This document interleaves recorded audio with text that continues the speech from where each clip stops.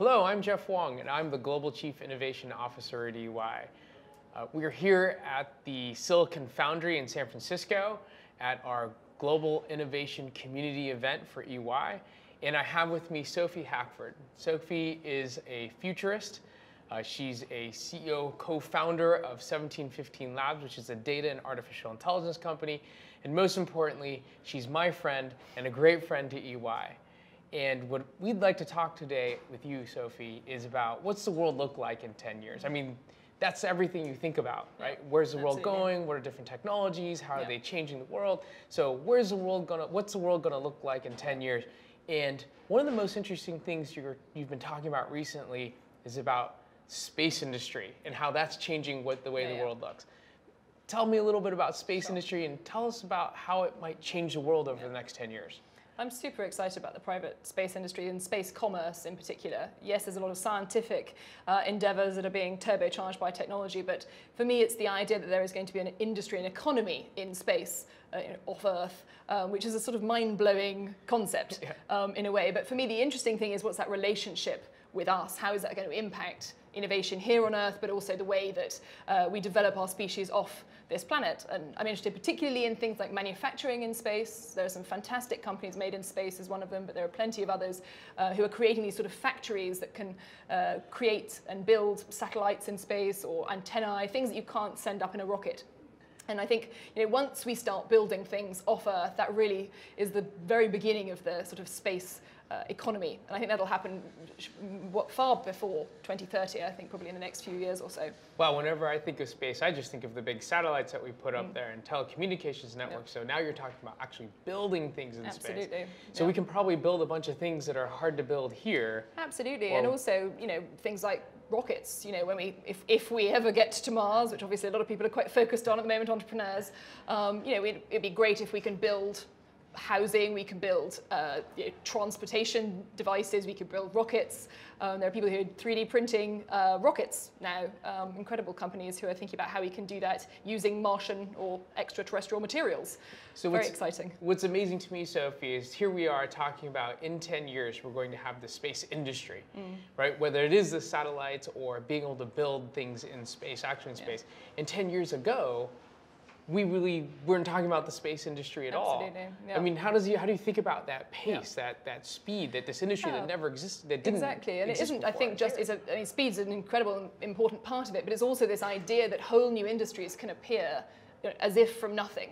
Right? The province of space was something that belonged to the military-industrial complex. It was NASA, it was the European Space Agency, all these, the Chinese, the Russians, all of these sort of national bodies. Now we have entrepreneurs who are, who have created a God knows how many dollars industry now that will, I think, it's only at the very, very beginnings, and I'm super excited about that. So I want to change gears a little bit when we talk about 10 years from now. Because when we talk about space, and it's remarkable what you're saying, but I can at least picture it. Because there's rockets and there's things that go up, and there's a physical, tangible thing, and I remember as a kid watching the space launches, so I have some sense of what that is. But something else you talk about that I think is just fascinating, and it's probably a little more philosophical for our audience out there, is digital immortality. Oh yes. So can you talk a little bit about digital immortality and where you maybe even see aspects of it today and how it's going to develop over the next 10 years? Well, I think we all know that our data is being captured by lots of different companies, governments, you name it, right? And that's something that we've opted into, whether we perhaps knew it or not, over the last, 10 years or so. And I think we, again, also know that that's going to get deeper and deeper as we collect more information from our wearables and our searches and our cars and our bank accounts and our thermostats and wherever it might be. And of course, all of that data is able to be sort of processed by a sort of smart set of robots to actually create a version of us, an algorithmic model of us that I think we'll send out into the world, digitally or otherwise, to transact on our behalf, to find healthcare solutions on our behalf, to help us with our finances, to essentially represent us in the digital sphere. And I think the immortality piece becomes very interesting, of course, because once this model resembles us from a data perspective, there are questions about then whether it could live on beyond our natural lifespan. Could our children, our children's children carry on talking to us long after we've shuffled off the mortal coil? I think that's a really interesting philosophical question. Which seems rather amusing, but at the same time is actually incredibly, I think, possible. And if we talk about sort of 10 years from now, you know, the big social media platforms will be populated by lots of dead people, and quite a lot of data about those dead people.